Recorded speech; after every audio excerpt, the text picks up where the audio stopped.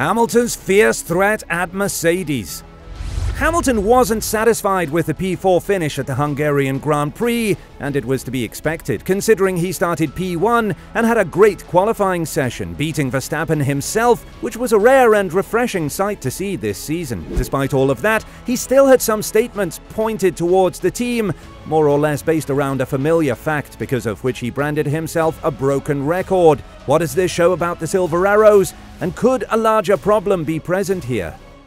Was unfortunately overshadowed by his regrettable performance in Sunday's race. Overcoming Max Verstappen in a swift lap is indeed a notable accomplishment, particularly in this challenging season for everyone not named Red Bull. But does his qualifying performance indicate a trend of excelling in Q3 for pole position, yet struggling during the races? It's clear that he usually manages to pull through when it truly matters, and there are instances in qualifying where Hamilton falls short, yet more often than not, he successfully meets the challenge head-on when the pressure rises in Q3. Regrettably, for the past 18 months, Hamilton's car hasn't been the most reliable to secure a pole position, even when he does deliver a stellar performance. Despite these obstacles, he still managed to snatch the pole on this occasion. However, a critical factor to consider is his proficiency on this circuit, as he has a certain fondness for the Hungaroring and has proven himself capable of pulling off impressive feats here. In his post-qualifying conversation, Hamilton detailed his approach to the lap, highlighting his willingness to push the W14 to its limits. This attracted the attention of several team principals, who noted his aggressive driving style and readiness to take calculated risks. Such extreme commitment might not be frequently observed, which could explain why the 7-time world champion's efforts in Q3 often get overlooked when they don't result in a solid race position. After the race, he openly admitted that his performance in Formula 1 has been below his personal standards for over a year, a confession prompted by his 4th place finish at the Hungarian Grand Prix. Even as a 7-time champion, he faced challenges in the early stages of the race due to the W14's imbalanced state. Although the car's performance did gradually improve as the race unfolded, Hamilton missed beating Sergio Perez to the podium by a mere 1.5 seconds. "I haven't been at my best for over a year," Hamilton told media, including Racing News 365, after a 6th top 4 result of the season. "I felt like qualifying was me getting back in the game, and we may have been able to finish 3rd with a better start. Max just got a better start than me, and I got a bit of wheel spin and was a bit compromised after that. We were just too slow in the first 2 stints. The balance was not good and the car was just slow. But then the balance picked up a lot at the end, and all of a sudden I was able to apply the pressure on Perez, but it was too late." Hamilton's poor performance during the race starkly contrasted with Russell's weekend, who managed to secure a P6 finish despite a disastrous Saturday, reminiscent of Perez struggling to advance beyond Q1. This disparity in performance places Mercedes in a somewhat mediocre position on the grid. When the performances of the two drivers contrast to such an extent, it suggests that the problem may not lie solely with them. Hamilton in a way echoed this sentiment, revealing that he has urged Mercedes to concentrate their development efforts on the car's floor area, much like Red Bull's approach. "We generally have a bigger wing than some of the others, like the Red Bulls for example, but they seem to have more downforce from their floor," he said. "We have a lot of work to do. I am like a broken record. I've just got to keep telling the guys we need to go in that direction. I would like to see that either with this year's car or next year." Look, if we are being honest, moving in the direction of Red Bull is a logical step, and it doesn't inherently imply imitation, which is inherently impossible. It's feasible to incorporate the same conceptual framework while simultaneously injecting unique ideas into the mix. Given Mercedes, Ferrari, and McLaren's unsuccessful approaches, the Red Bull method stands as an effective path. The notable accomplishments of Aston Martin and McLaren, both of whom have adopted the Red Bull's approach, provide further validation. By this point, any reluctance to consider a similar strategy could be construed as stubbornness. Wolff, adding weight to Hamilton's statements,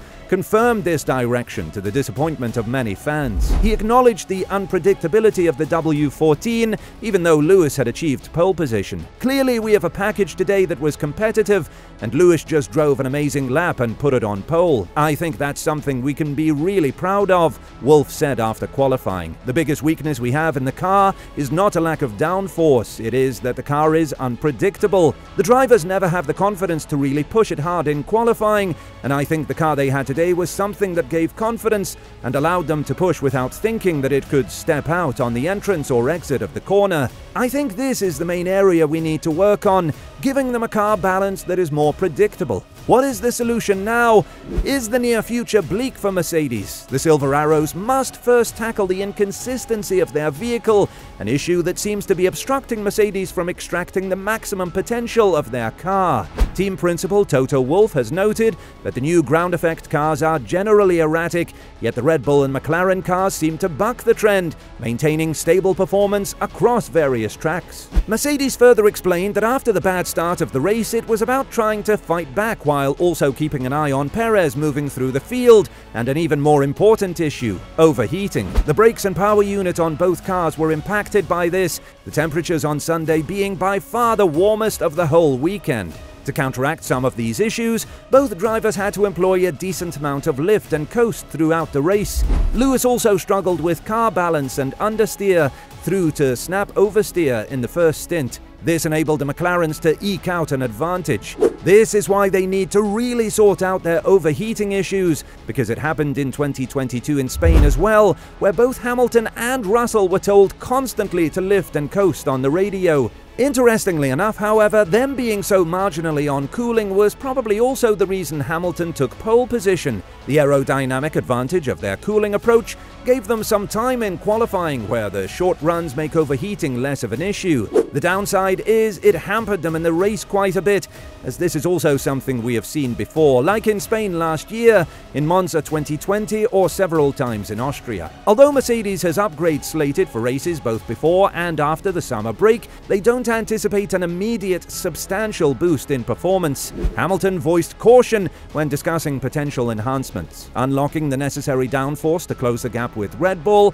presents a complex puzzle for Mercedes. As Hamilton explained, refining intricate airflows and aerodynamics is a process that demands time and comprehension. The new regulations and tools designed to understand the airflow beneath the car only compound the complexity. In modern Formula One cars, aerodynamics plays a pivotal role and informs every decision the team makes, whether it relates to upgrades or minor adjustments. Yet Andrew Shovlin, the team's trackside engineering director, remarked that the new cost cap rules combined with the complex aerodynamics are making it harder for Mercedes to catch up with Red Bull. Hamilton, a 7-time champion with an impressive record of 103 career wins, hasn't added to this tally since the 2021 Saudi Arabian Grand Prix, primarily due to the lack of genuine opportunities to do so. Following the 2021 season, Mercedes has celebrated just one victory at the 2022 Sao Paulo GP when George Russell triumphed, with Hamilton securing a 1-2 finish for Mercedes. Nevertheless, in the ground effect era of Formula One,